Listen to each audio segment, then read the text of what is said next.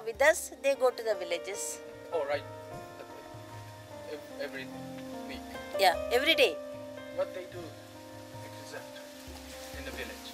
They organize the women and they communicate to them what's happening in the society. By reading the newspaper, they get the informations that they communicate and have a dialogue with them and try to closely follow them.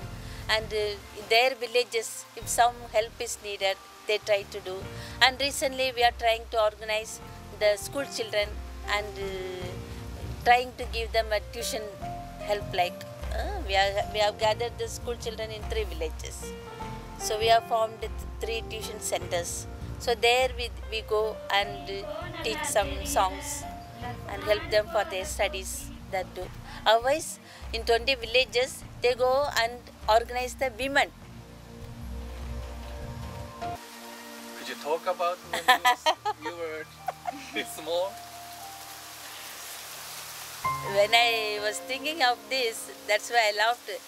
Immediately what came in my mind is, when I was 5-year-old already, I have danced the dance which I taught by my mother, which is a folk dance.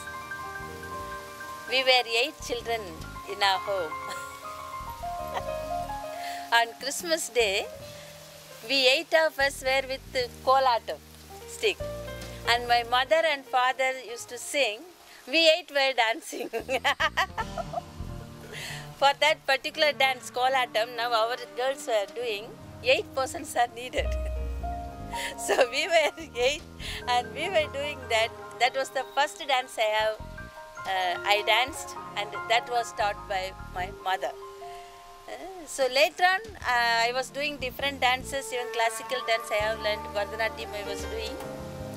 Then for the last 12 years, I am fully in line with the folk dances.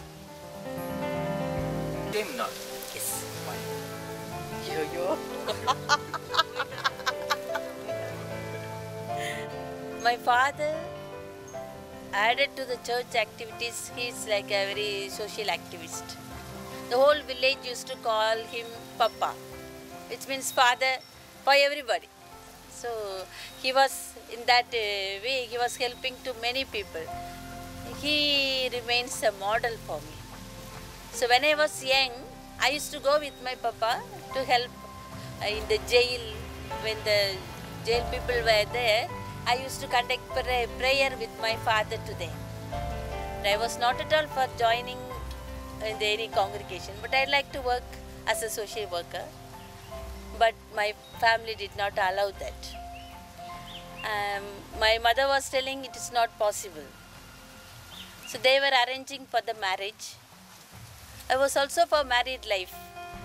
They were trying to arrange it, but the time came to say no, because the boy whom they have arranged wanted to remain at home. He didn't want me to go to the hospital to conduct the prayer or to join the choir.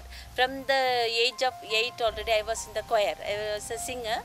So I go to the church for the choir, and he said not to go for the choir. And I can give a speech very well. He said you may not go to different villages and give a speech. So I said no. Father was giving a talk. While giving talk, he was expressing that we can breathe in, but we cannot hold on. No? We have to breathe out. The same way he was telling, we have received so many talents. God has given us a chance to live. The way we have to use it for others, we may not use it only for ourselves. You may not be selfish for yourself. You have to use all your talents for others, otherwise you are making social sin. So that made me to reflect. You know?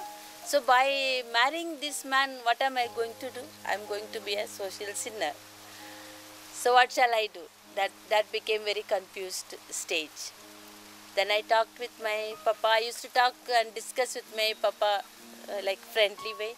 So when I discussed, then we came to the decision that it is not fair to marry a boy and be inside the 4 walls. You can be a social activist, but you need later on security. What shall we do? Then I chose this particular congregation because our sisters in this congregation are allowed to do social work. As we prefer to work for the people, we can plan and do it. So I chose this particular congregation and my papa allowed to join. How old were you? At that time I was 25.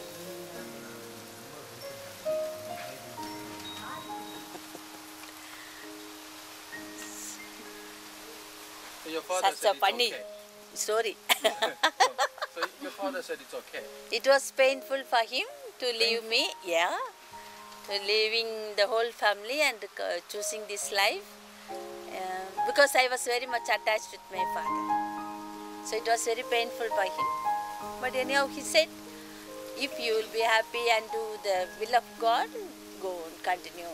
God will help you, he said, yes. And your mother? Mother found it very, very difficult. She was not at all willing to send me. For 1 year she did not talk with me. I came and joined. After 1 year I went for holidays. At that time only my mother talked. Then afterwards she became all right. Now they're okay. They both expired now. Why we have festivals? Because we are all human beings. We have life, so we need to celebrate it. Only thing during the festival time, we can celebrate life. Every coming together means a lot. A single person cannot celebrate. They cannot have the joyful moments in life. They can feel only loneliness when they are alone. So when we are together, we are happy and we share with one another. We eat the meal together. That gives more strength and energy. As a religion base speak about so much conflict, I feel the art is humanistic. It has to reach all the people, you know. That has the value to reach out apart from the caste, the religion, anything. So we, based on human person, we reach the people and we celebrate. Our group members are Christians, Hindus, Muslims, from all the religions we have. Today, you received new member. Yeah. What do you tell her the first day at Sakthi? The first question she asked through phone was, "Can I join you?" I said, "Yes, please come," I said. That's what I could say. That's it. Yes, then she came. Then we started talking with her. What's the background, why she would like to be here. Then she explained. She also couldn't go for higher studies. Some family problems. She has to drop the school studies. And she comes out from a Muslim family. So family background is very strict. Apart from that, she would like to come and learn something from here. Then I said, yes, you're most welcome, join us. So she joined us. Do you talk with her parents? Her parents didn't come. Didn't come. They are the problems in the family. Only her brother came. He said he and her mother likes her to be with us. Then I said, okay.